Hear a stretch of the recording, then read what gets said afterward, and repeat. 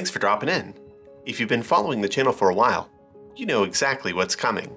It's time for another seasonal, 3D printable, twist lock trick box. And yes, it's an egg. Like the coffins, pumpkins, and presents that preceded it, this egg won't open just by pulling or twisting the lid. Gaining access requires rotating a less obvious section of the container. Moving it turns a hidden rack and pinion mechanism, allowing the box to open. This twist lock box is slightly more puzzly than the previous versions. For example, unlike the pumpkin and coffin designs, the latches for this egg are fully hidden. No telltale seams. The lid rotates very freely, which acts as a red herring. The section that you need to twist to unlock the box has been moved from the top to the bottom, where it's less likely to be accidentally twisted. In addition to these puzzle improvements, the rack and pinion mechanism has also been updated slightly. The latches are a lot beefier, and the spring no longer needs to be pretensioned quite so much. I think it looks a lot nicer that way. This egg has a few customization options. The center section of the shell is available in 3 variants.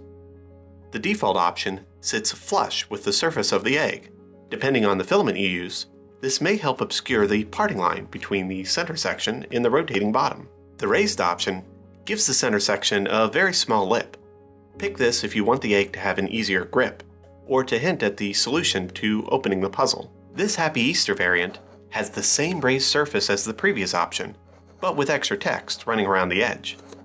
While most of my prints were a single color, there's a lot of room to mix and match filaments for each section of the shell. This design will work both scaled up and scaled down, but keep these caveats in mind. The smaller the scale, the tighter your clearances will get, and the weaker your spring will be. Eventually, the friction on these latches builds to the point that they'll only return to a lock state with deliberate force.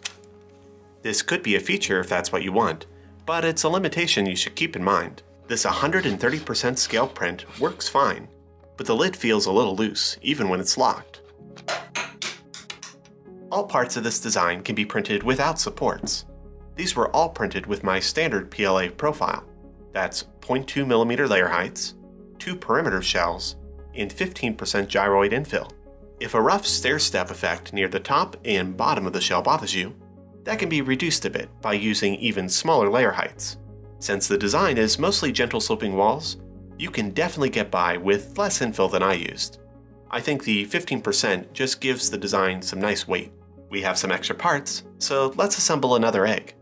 The first step is to test fit the sliding latches. They should move smoothly in their tracks. If they don't, sanding down the sides will help. Next, we're going to test fit the spring. Even with the latches pushed to their outmost position, the gear in the spring won't mesh with the gear teeth in the latches. This is intentional. This is where we pre-tension the spring slightly until the spring slides into place.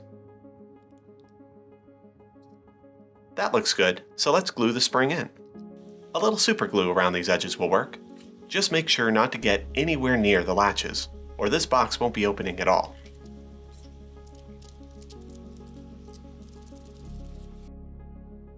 Time to glue on the bottom.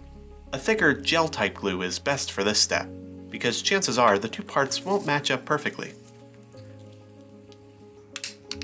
Give the bottom section a good twist to make sure that all the latches move freely, but still spring back into place when released. All that's left to do is wait for the glue to set and add the lid. I printed quite a few of these already to test out all the variations in a few different filaments. I really like this marble filament by Duramic, which looks very egg-like and easily hides layer lines. This second copy, using the exact same filament, looks even better thanks to using the fuzzy skin setting on Prusa Slicer. This adds a little random wiggle to the outer wall, and it just makes the print feel and look less artificial. That's it for this design. Next week I'm releasing a bonus video, a Fusion 360 tutorial that covers how I model these flat torsion springs. It's not my usual video format, so I'm curious to see how that turns out. Until then, happy printing and thanks for stopping by.